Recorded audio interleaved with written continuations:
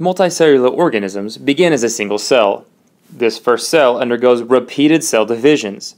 The embryo grows by constantly dividing into more cells. In the beginning, cells are not specialized. These unspecialized cells are called stem cells. But as the embryo grows, cells begin to specialize so that they can perform different functions. The process of stem cells becoming different types of cells is called cell differentiation.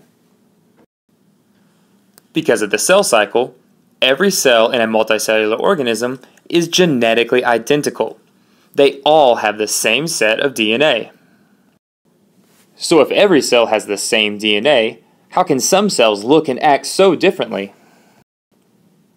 Even though all cells have the same set of DNA, they are not expressing the same genes.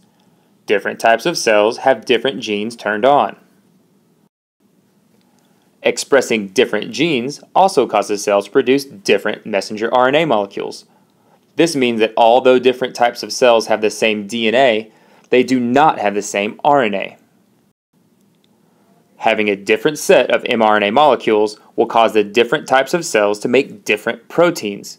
These proteins cause the cell to have its specific structure and function.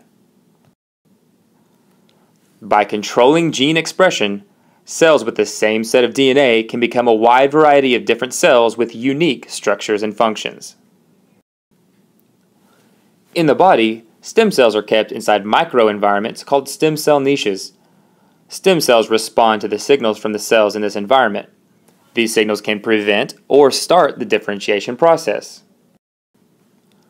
When new cells are needed to replenish or repair tissue, the niche cells help regulate the division of stem cells so that new cells can be created while stem cells are still kept inside the niche for later use.